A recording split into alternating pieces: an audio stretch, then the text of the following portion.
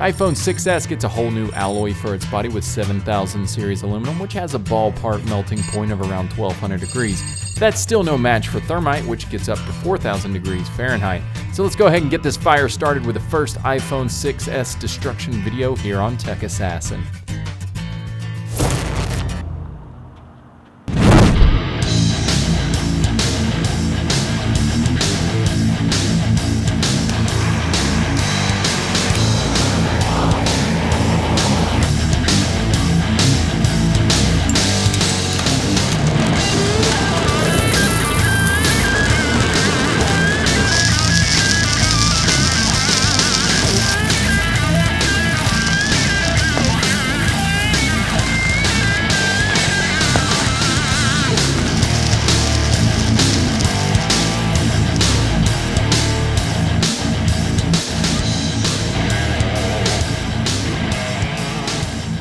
Nice hole there in the body of the iPhone 6s and a great way to kick off this event. Make sure you guys are subscribed for the week of destruction going on here at Tech Assassin and on Full Mag. Very much in the theme of fire and ice, today's Full Mag episode is on liquid nitrogen, so go check it out, and I'll see y'all Monday.